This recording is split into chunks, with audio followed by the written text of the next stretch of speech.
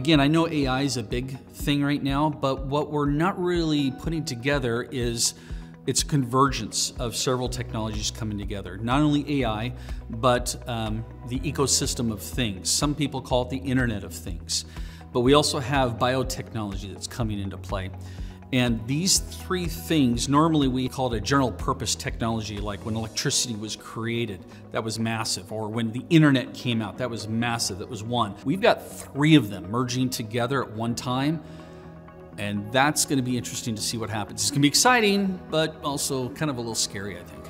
In the last 12 months, I really have seen a lot of people jump a little too quickly on some of these AI solutions without checking necessarily if they're a good fit, if it's a good business benefit for them, and if the answers that they're relying upon are in fact going to be accurate. It's incredibly important, again, to understand how these platforms work so that you understand what they can best be suited to help you accomplish. But again, always keep yourself in the driver's seat, making those important decisions, and always keeping in mind what's strategically important for the work that you're doing, so that you make sure you know where you're driving, even if you do have some help along the way. I think the biggest trend in GRC over the next year or two will be that every organization will end up having one of these continuous compliance tools, which allows you to monitor that you're in compliance or out of compliance. Now, that's not a bad thing, because it sounds like the compliance police are going to be working every day. We actually need continuous compliance. We need continuous assurance that our controls are doing what they're supposed to be doing, because the threat landscape is changed from 10 years ago, which is why these continuous GRC tools will actually bring a whole security benefit to the organization. And that's the biggest trend I'll see, is that we get more integrated in day-to-day operational management, because we can provide that oversight and say, we don't think that control's as effective as it should be at the moment.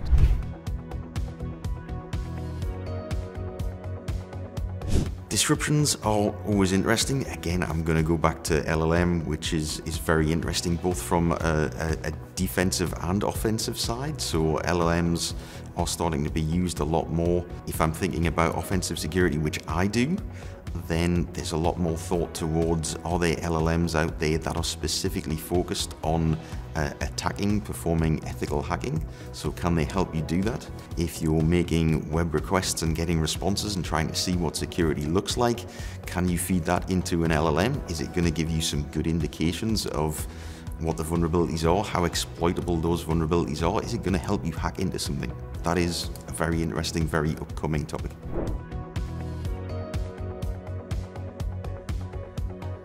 If you want to be an amazing IT pro, even if, let's say you work in Microsoft 365 and you only work with software as a service, knowing the basics of networking, knowing the basics of identity. So even if you do something very niche, having a high-level overview of how everything else works inside an enterprise environment can save you hours of troubleshooting, because sometimes there can be a problem somewhere in your enterprise stack that has nothing to do with what do you do on a daily basis, but understanding how everything else works, you have a really good idea on who to go talk to or what that problem might be, and it will save you hours of troubleshooting and stress down the road.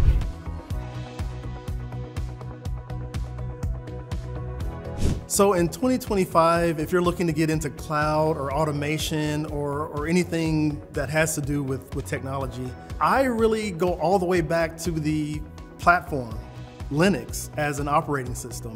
Because me as an automator, as an SRE, as a DevOps practitioner, almost always it comes back to the platform where the process is running.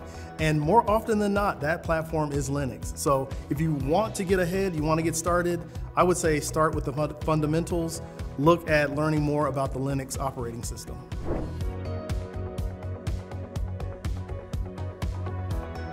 Data is it's a big space. Starting from just amassing lots of data to visualizing it. So really you can't be a generalist across that whole range and be successful. So I think work out what you want to do. Are you interested in the data and parsing that data and cleansing it all up, then you probably want to be a data scientist and you're going to learn Python and Spark and all of those sorts of things. Or are you more a visual person and you want to say, how do I take this data and tell a story with it? So you've got to choose where you are on that scale and then dig in and have a little look at the skills required in each of those areas.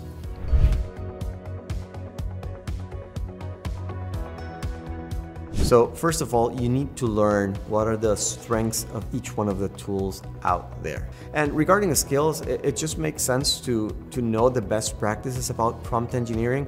So if you know about few shot prompting, give some samples to the LLM so that it knows what you're looking for. Build better prompts. Also, don't try to solve everything in a single go, because the LLMs, they keep the context. Although some context windows are a little bit short, but because they keep the context, you can start asking, just like you're asking a human being, like, hey, how you do this first? Give me the first step, then give me the second step. So that's the thing. You just need to learn how to work with an LLM to get the result that you want. And if you're not getting the result, just iterate and expand. It's not like the first answer and that's it. You can just keep iterating until you get something that's usable. There's several different levels, right? Developers can integrate, they can build.